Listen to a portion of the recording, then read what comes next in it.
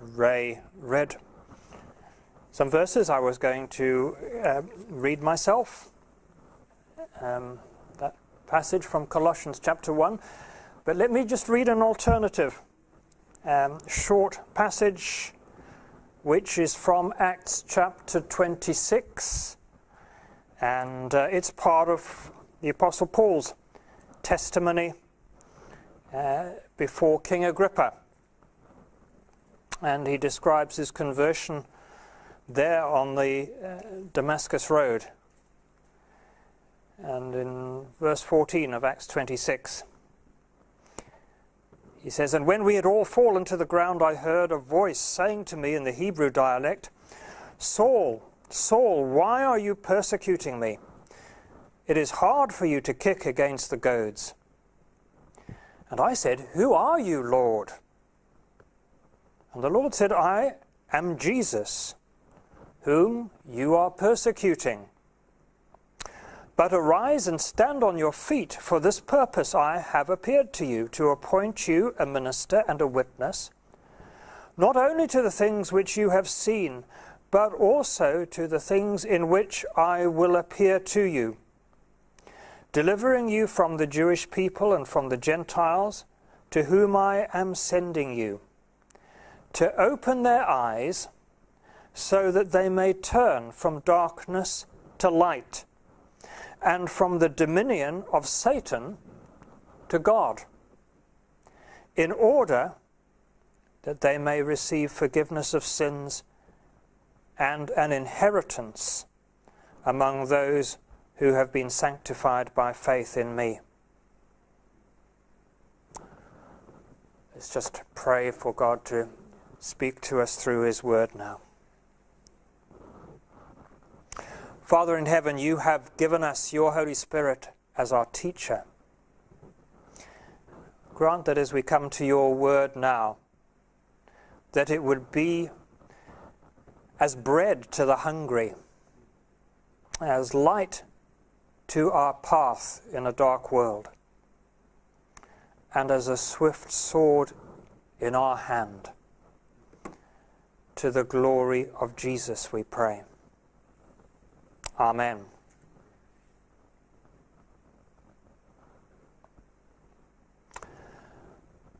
The gospel of Jesus is the gospel of the kingdom, which is a truth which Ray reminded us of a few weeks ago. And I wanted just to unpack a little bit about that this evening.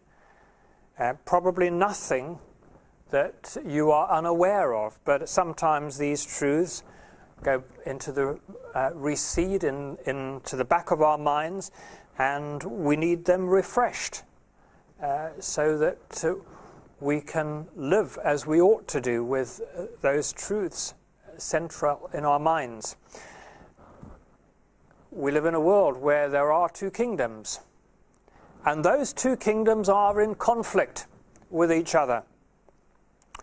And tonight, being Halloween, gives you the clue as to where the conflict lies. Because over against the kingdom of God is the kingdom of Satan. And every person on this planet is in one or other of those two kingdoms, whether they know it or not. And the problems and the tragedies and the crises in our world, which we're bombarded with every day on the news, are due solely to the fact that there are these two kingdoms competing in the world. And the majority of people are in the wrong kingdom, whether they know it or not. And the ruler of the other kingdom goes by a number of titles which reveal the nature of this kingdom. He's referred to in Scripture as the prince of this world. In fact, Jesus called him the God of this world. God with a small g. And the adjectives used to describe him include subtle, wicked, unclean, evil, lying, and above all, proud, arrogant. That is a horrible description of a character. And Satan is also likened in Scripture to 3 animals. 2 of them come from the reptile family, a wily serpent and a red dragon. The 3rd is a prowling lion. And the Bible uses these pictures of the devil essentially to tell you to be on your guard. On one occasion, he's described as the prince of the power of the air. And he has a kingdom. And there are 5 words used in the Bible to describe that kingdom. It is, first of all, a kingdom of disobedience. Everyone who is disobedient belongs to that kingdom. You were born into it. You grew up disobedient. You learnt what it was to say no before you learnt what it was to say yes. You never had to be taught to be bad, did you? You only had to be taught to be good. You never had to be taught to be rude, only to be polite. You never had to be taught to be dishonest, only to be honest. You were born into a kingdom of disobedience. But then secondly, it is also a kingdom of darkness. Moral darkness as well as physical darkness. The darkness there is in this world is a manifestation of the deeds of Satan, whereas the kingdom of God is a kingdom of light. And then thirdly, we're told that the kingdom of the devil is a kingdom of disease. Why are there hospitals? Why do we need the NHS? Why do pharmaceutical companies make such huge profits at the expense of sick people? It's because we are living in the devil's kingdom. God never intended disease and illness. It's not in his will. In Luke chapter 13, when people brought a woman to Jesus to be healed, he looked at her and he said, "Do you see this woman? She has been bound by Satan for 18 years. So it's a kingdom of disease. But fourthly, the devil presides over a kingdom of deception. The Bible points out that many false prophets and deceivers will emerge, not only outside the church, but inside the church as well. In Matthew chapter 7, Jesus speaks there of false prophets who will come to you dressed up, disguised as wolves, but in sheep's clothing, disguised as sheep. They are not what they appear to be. Here's what I mean. I'm guessing that some of you have already had little people call round as visitors to your home this evening. Very likely in disguise. And I would say that if you tried to guess the identity of the person behind the mask, if you know your neighbours well, you might get some of them right, perhaps.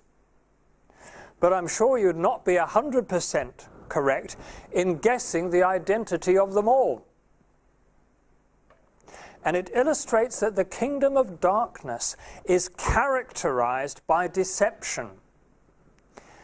The demonic strategy is to confuse and to distort your thinking, to delude you. The Bible speaks of how the devil blinds the minds of unbelievers. Why is it that many of your unconverted family and friends won't listen to you? You talk to them, you share with them their need of Christ. You tell them this, and they are as blind and as deaf as a corpse. What's happened? The answer is they've been blinded, deceived in their minds. But having said that, it's also got to be said that there are Christians who can be vulnerable to deception as well. There is a mask of deception designed to mislead or simply to lull us into a false sense of security. And one of the real weaknesses in many Christians today, it seems to me, is the inability to discern light from darkness. There's plenty of evil that is patently obvious and transparent in our world. But equally, the devil is the master of disguise in his attempt to mislead Christians and to blind them to what is actually happening behind the scenes. In 2 Corinthians chapter 11, the Apostle Paul describes him there, the devil, as masquerading as an angel of light. That is why the Bible needs to be circulated and read and studied by God's people. It's the one thing that we've been given by God to know the truth from the lie. And we need to develop such a sensitivity to the Holy Spirit through the Word that we can recognize the satanic when we see it, even when it's disguised.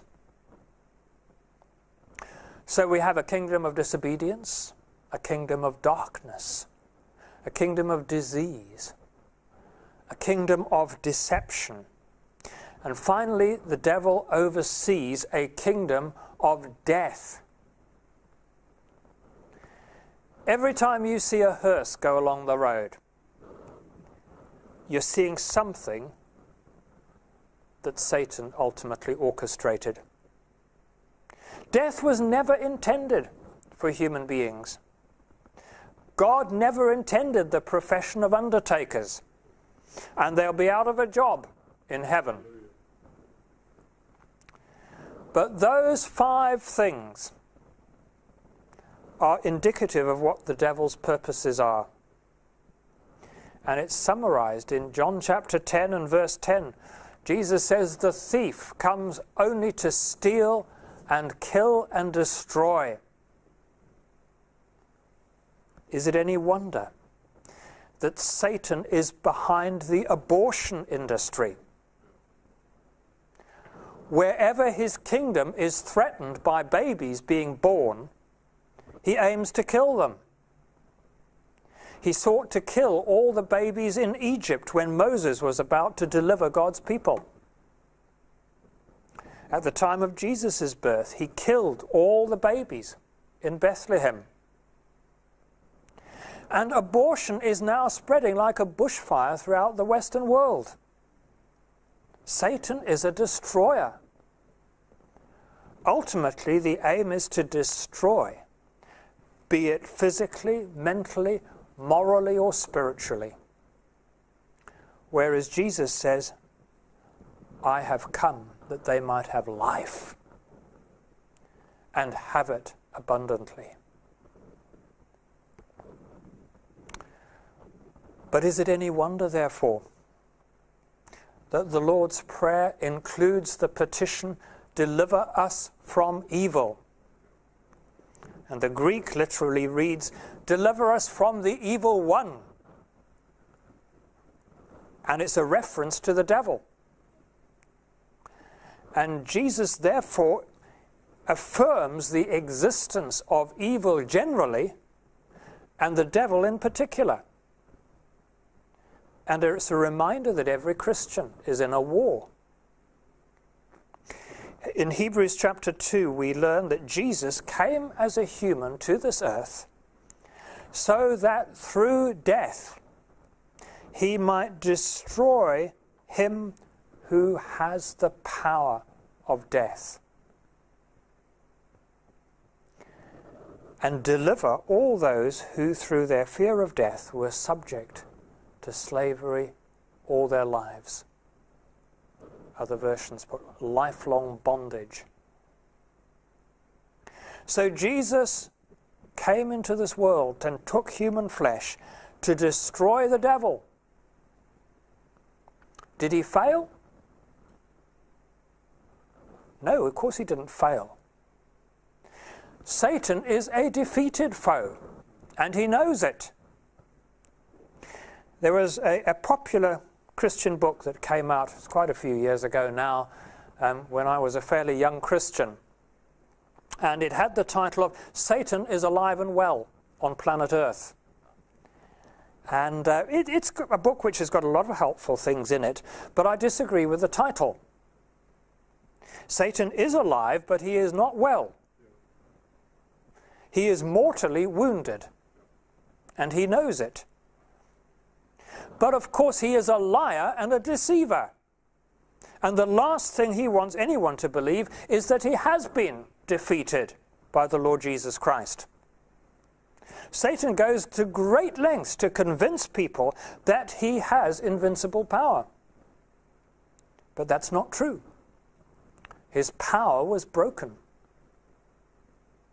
Because when you read the pages of the New Testament, you understand that God has overcome the forces of evil.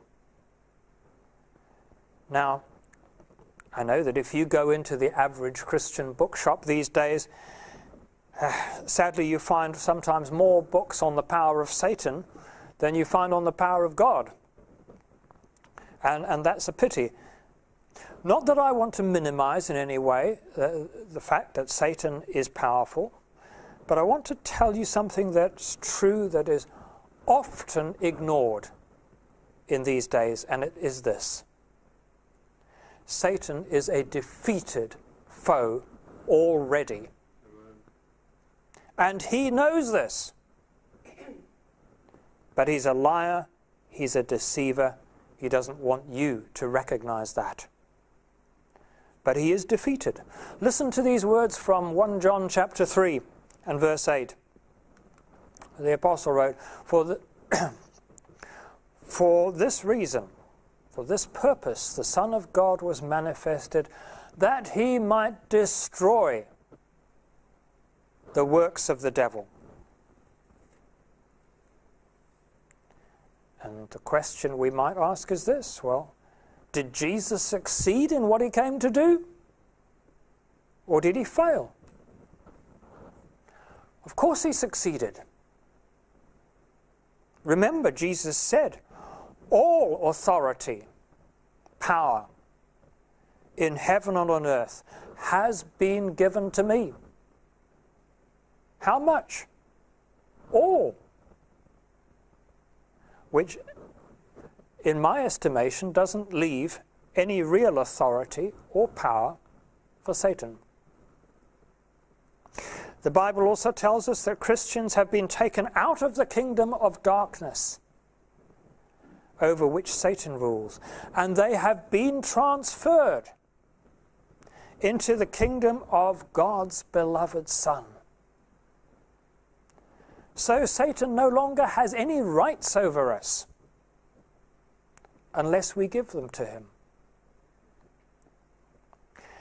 And if you want to understand the power of Satan in the life of a believer, then think of it this way. It's an illustration I heard some years ago which I found quite helpful. If you imagine that tethered to that door over there, for instance, there is a ravenous lion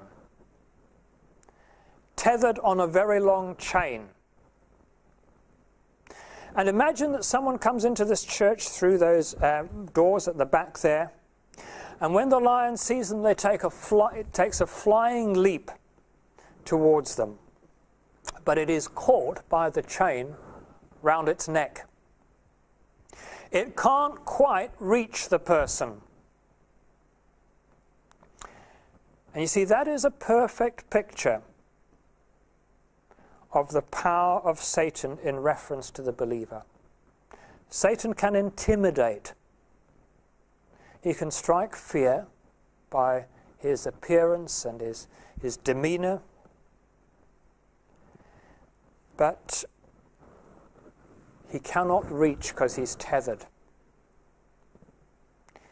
Now, I'm not talking about the non-believer. I'm talking about the Christian. Satan has no power over you. What do I mean by that? I mean zero. The Bible teaches us that he's tethered. He's bound. If you choose to move within the orbit of the lion's chain, then you're in trouble. You'll get consumed. You will be no match for him. And all I'm saying is that Satan has no power over you unless you give it to him. Satan cannot lead you into defeat unless you allow him to do that.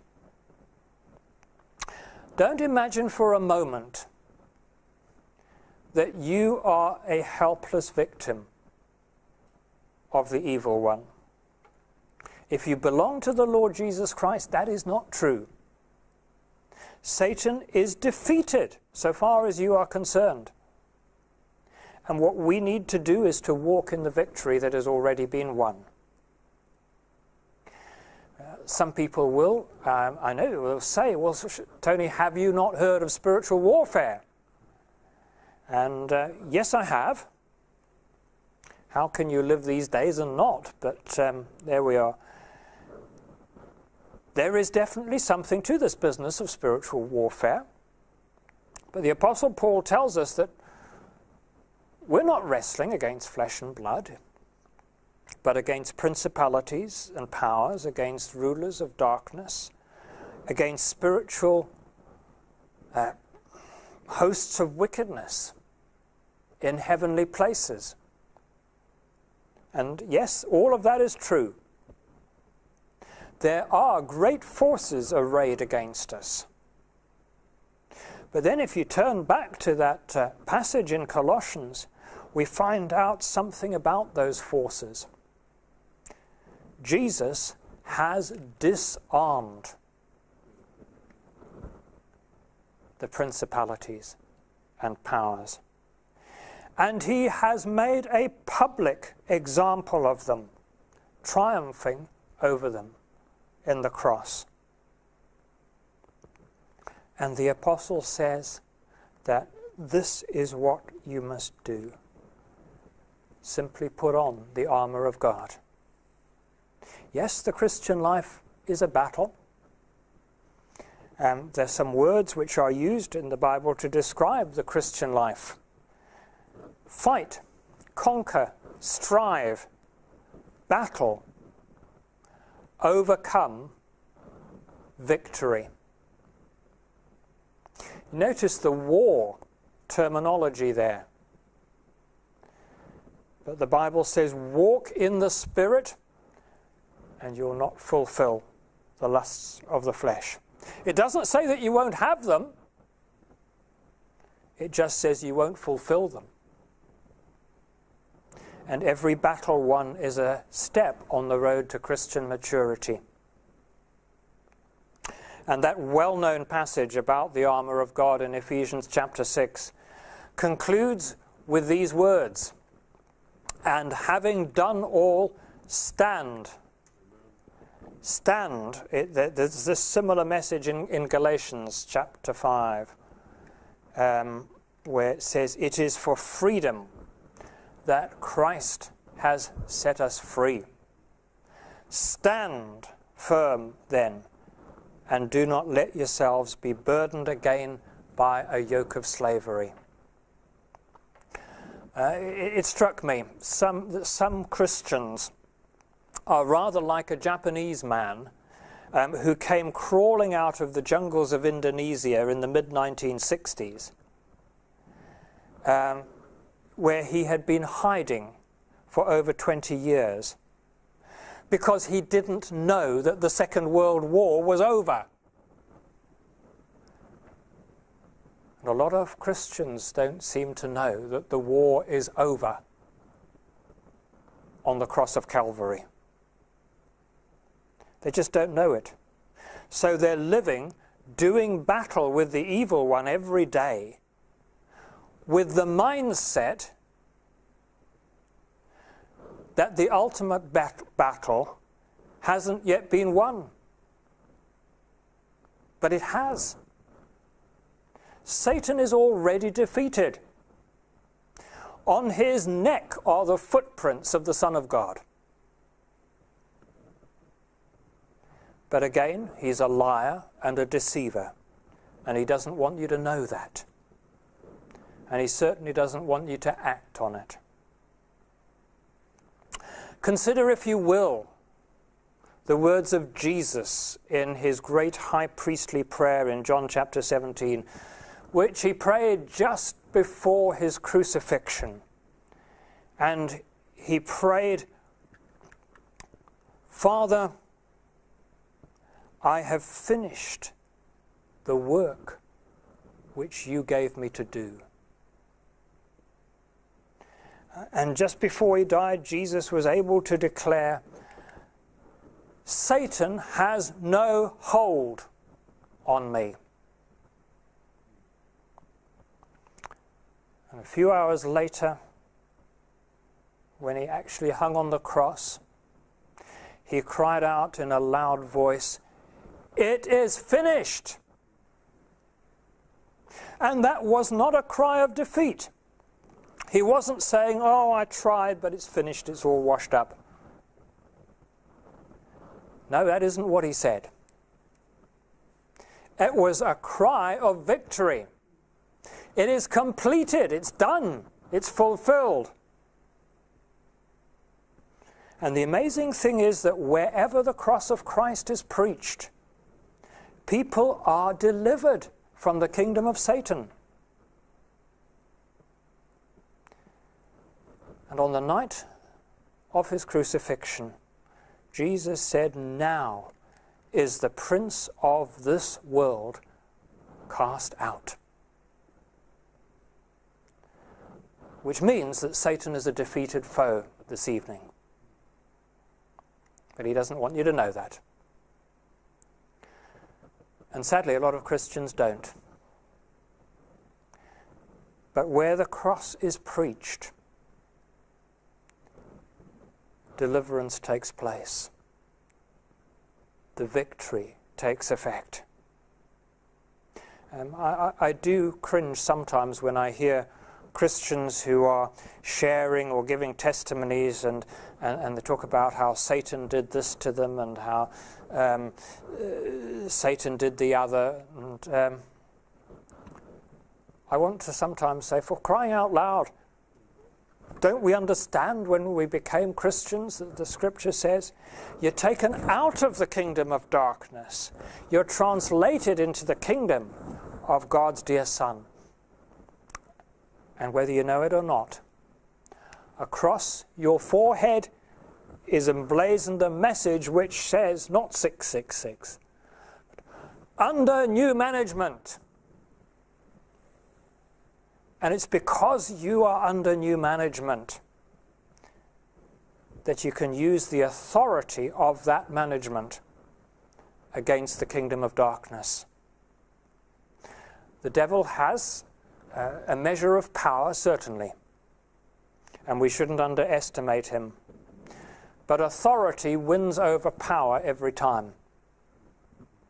If you can visualize it, a 40-ton truck has power. And if you jumped in front of one, it would flatten you and you would die.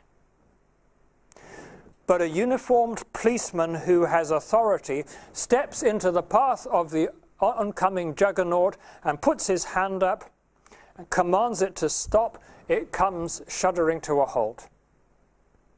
Because wearing that police uniform, that individual has the authority to stop that vehicle. And that is why the Apostle Paul tells us in Romans chapter 13 and verse 14, put on the Lord Jesus Christ. Put on that uniform, as it were, and make no provision for the deeds of the flesh. That is what gives you authority over the kingdom of darkness. And the power is in Jesus alone, through the Spirit and through the Word of God. In 1 John chapter 2, verse 14, John writes, I have written to you, young men, because you are strong, and the Word of God abides in you, and you have overcome the wicked one. The way to overcome the devil is through the Word of God, the Bible, and in the power of the Holy Spirit. When Jesus was led by the Spirit into the wilderness, where he was tempted, he met every temptation with the Word of God. Every answer he gave to the devil began, it is written, it is written. And wherever someone is filled with the Holy Spirit and soaked in the Word of God, there the kingdom of God has been re-established on earth. Because then you're equipped to live a life of obedience to the King. And yes, there will be battles. Every time you get on your knees in prayer, you will be engaged in a spiritual battle. Every time you open your Bible to read God's Word, you'll encounter opposition from the world, the flesh, and the devil. But the victory has already been won on the cross. And when you call on Jesus as your commanding officer, relying on his Word and on the power of his Spirit, you will overcome whatever your struggles are.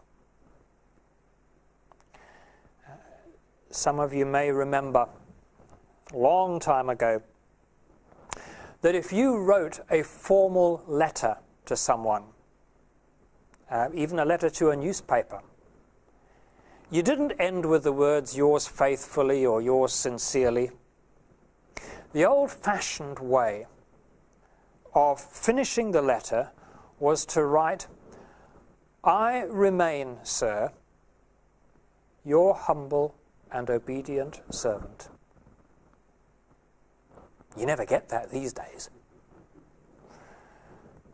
But when you live in the kingdom of God, that is the most fitting response to God. To be a subject of the King. And whatever you face this week, in terms of trials and tribulations, if you're tossed around with many a conflict, many a doubt, as the hymn writer says, fightings and fears within, without, well, you can have the assurance and the knowledge that in Christ you're on the victory side. Hallelujah. Let's just have a moment to reflect on those truths and ask the Lord that our struggles and our battles may not disappear, but he gives us the power to overcome. May we, just for a moment, commit this coming week to the Lord. Whatever may lie ahead, whatever things we might be dreading, whatever things we anticipate to be a struggle or difficulty to overcome, we can reflect on the fact that all power, all authority is given to the Lord Jesus, and we are subjects in his kingdom and can draw on that victory which was won on the cross.